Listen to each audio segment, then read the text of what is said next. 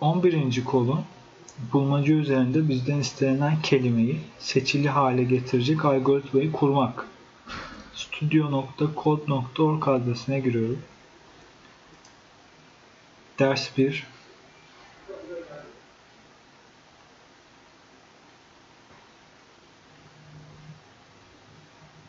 Konu 11.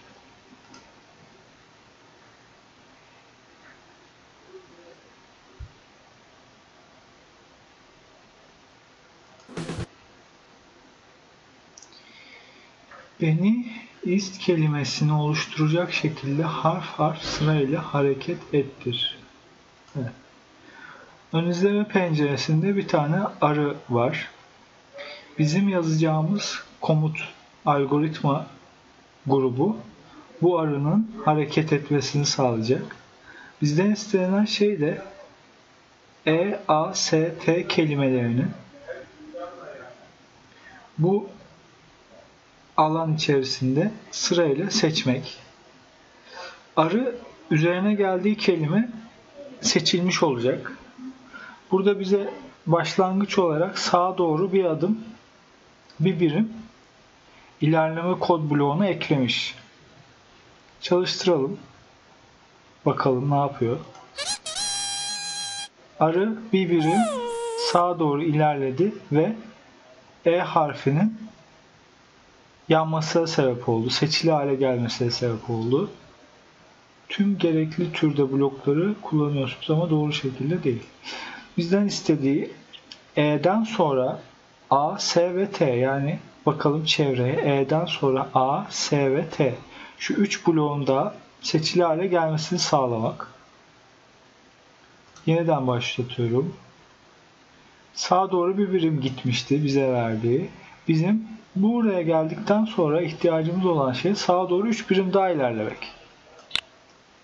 Sağa doğru 3 birim daha ilerlemek için ihtiyacım olan kodları da ekliyorum ve çalıştırıyorum.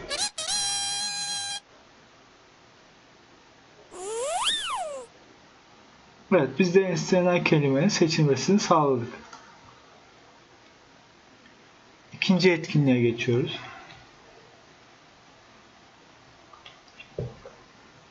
Beni soğuk kelimesini oluşturacak şekilde harf harf sırayla hareket ettir. Tamam. Evet. Benden seçmemi istediği kelime burada. 3, 4, 5 harften oluşuyor.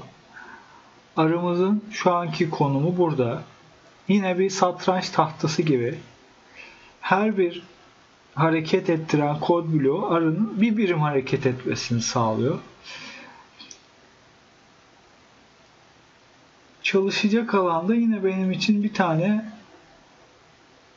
kod yazılı halde vermiş. Bir satır kod, bir kod bloğunu yazılı halde vermiş. Ne yapmış? Aşağı doğru bir birim ilerlemiş. Aşağıda ne var? S harfi. Benden istenilen harfin kelimenin ilk harfi S. Evet. Bakalım aşağı doğru devam edelim. Benden istenilen O, U, T ve H. Evet, benden istenilen kelime bu. Yani arım aşağı doğru 1, 2, 3, 4, 5 birim ilerlediğinde ben de istenilen kelimeyi seçmiş olacak. 1 zaten eklenmişti. 2, 3, 4 ve 5. Çalıştırıyorum.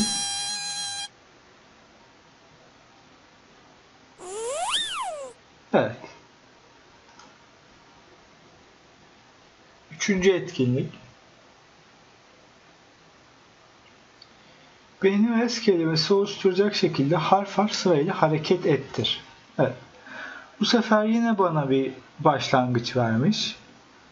Demiş ki sola doğru bir birim ilerlersen ilk harfe seçmiş oluyorum. Ondan sonra gitmem gereken yer E harfini bulmam gerekiyor. E harfi de bir yanında, S harfi bir yanında ve T harfi bir yanında.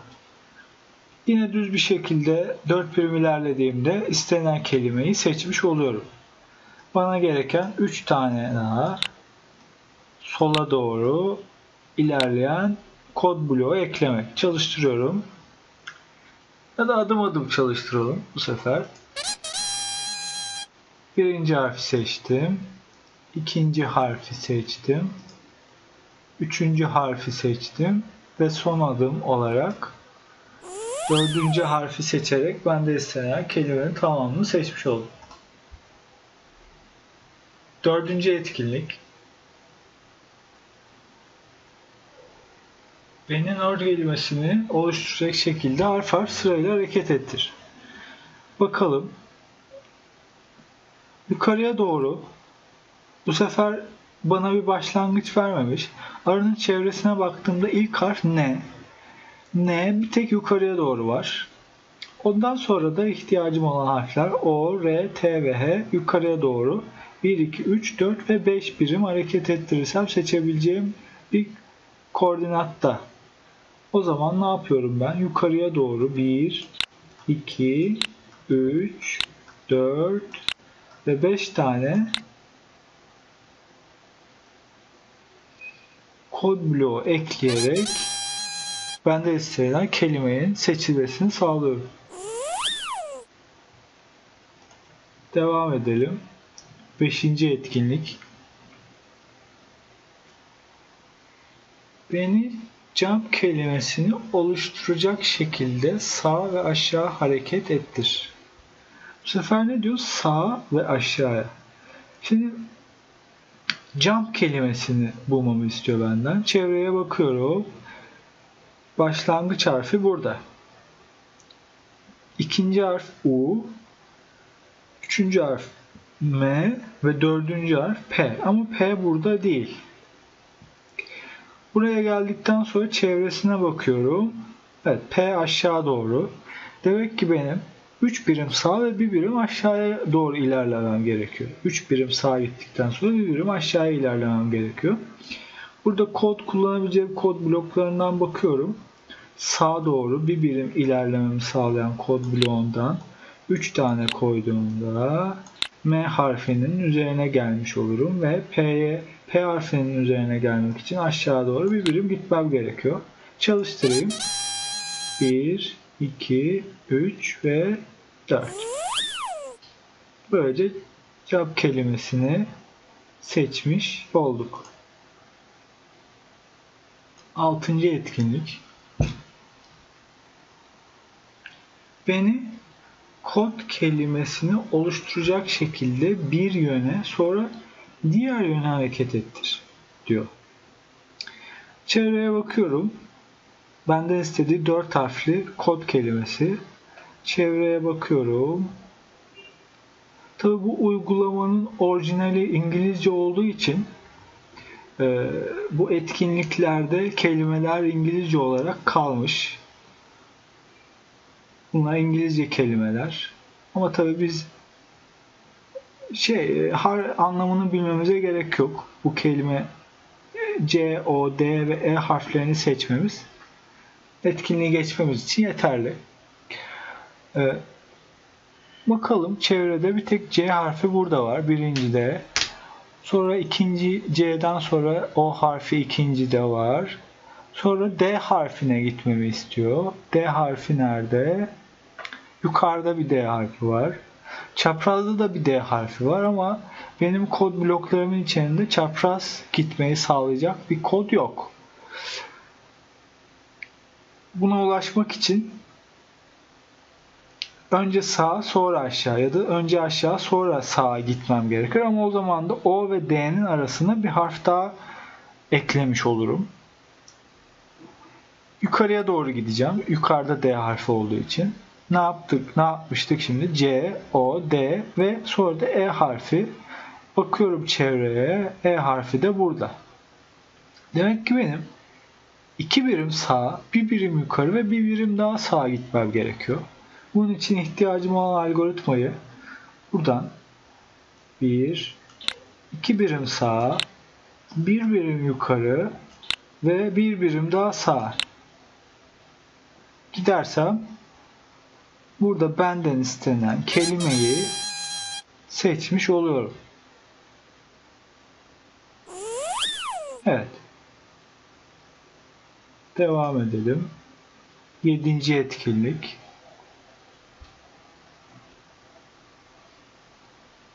Beni debug kelimesini oluşturacak şekilde bir yöne sonra diğer yöne hareket ettir. Yine benden istediği kelime. Bakalım D nerede var? Bir sağda var. Gidelim. Bir sağa gittik. Sonra E'ye gitmem gerekecek. Bir sağa daha gidersem E'ye giderim. Sonra ben üçüncü harf B. B harfi nerede var? Bir aşağıda. Bir aşağı gidelim. 3 harfi tamamladık. Daha sonra U ve G harfleri var. U harfi yine bir aşağıda ve G harfi de bir sağda. Evet, başka G harfi yok. Bir sağda da G harfi var. Sanırım doğru şekilde oluşturduk algoritmayı. Bakalım doğru mu? Debug. Evet. Devam et.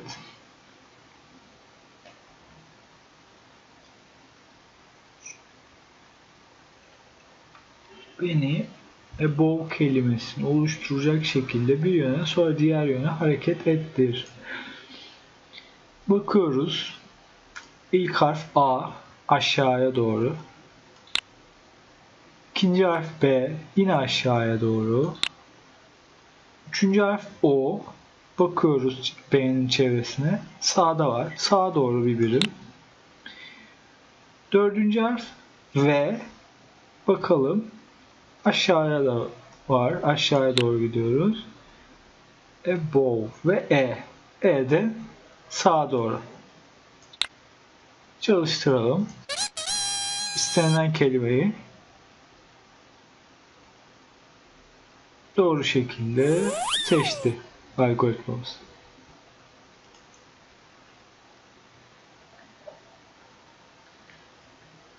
Dokuzuncu etkinlik. Beni flow kelimesini oluşturacak şekilde bir yöne sonra diğer yöne hareket ettir.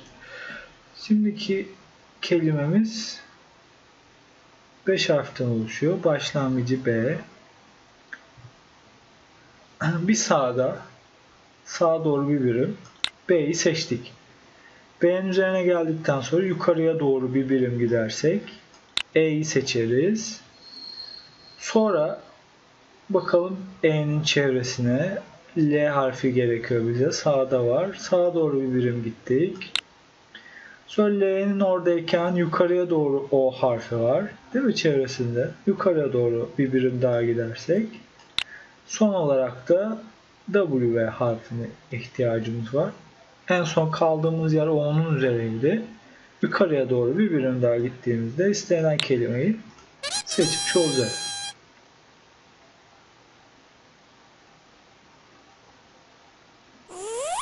Evet. 10. etkinliğe geldik. Bu bir test. Beni story kelimesini oluşturacak şekilde bir yöne sonra diğer yöne hareket ettir. Bu bir test demiş. Evet. Niye böyle demiş? Bakalım. Story kelimesi S harfiyle başlıyor. Çevremde bir tek S. Sağa doğru bir birim giderek ulaşabiliyorum. Evet, S'nin üzerine geldim. Sonra ihtiyacım olan ikinci harf ne? T. T nerede var? Yine sağa doğru bir birim gidiyorum. T. Sonra ihtiyacım olan harf O. O nerede var? Aşağı doğru bir birim. Sonraki iki harfim de R ve Y. O'dan sonra aşağı doğru bakıyorum. Çevresine bakıyorum. Bir tek burada R var. Buraya geldikten sonra da çevresinde Y bir tek burada var. Yani iki birim daha aşağı iniyorum. Çalıştırıyorum.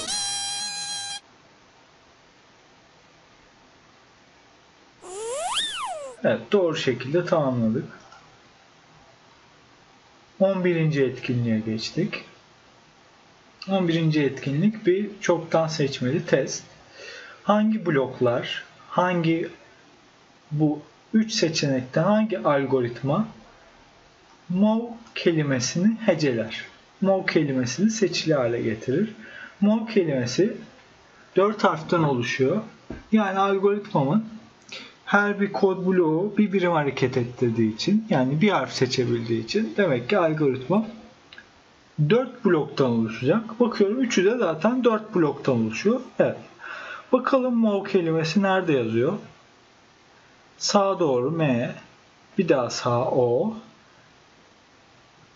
aşağı doğru V ve bir daha aşağı E. Yani 2 tane sağ ve 2 birim de aşağı doğru ilerlemem gerekiyor. Bakalım. 2 birim sağa ve 2 birim aşağıya. Burada bir eksiklik var. Bu aşağı değil. Bu değil. Burada ne var? 2 birim sağa ve 2 birim aşağıya. Evet. Doğru olan algoritma bu. Şu üçüncü şıkta ne yapmış? Bir birim sağa, bir birim aşağıya yapmış. O zaman ne yapıyor? O harfine ulaşmıyor. Şu şekilde MNKA diye bir şey seçmiş oluyor. Doğru şık ortadaki.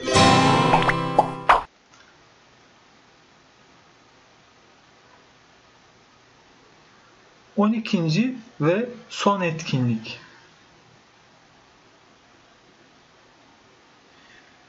Ne demiş? Şuradaki algoritma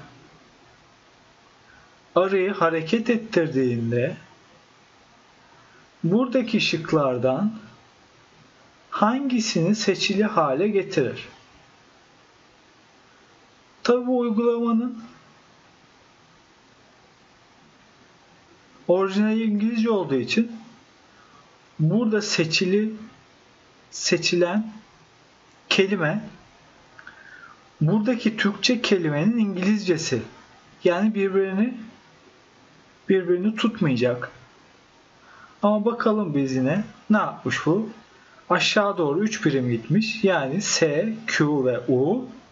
Sonra da sağa doğru 1, 2 ve 3 birim gitmiş. Yani burada seçtiği kelime Türkçesi kare. Kareyi seçmiş. İşte bu kareyi seçip devam ediyoruz. Evet, bu konunun da sonuna geldik.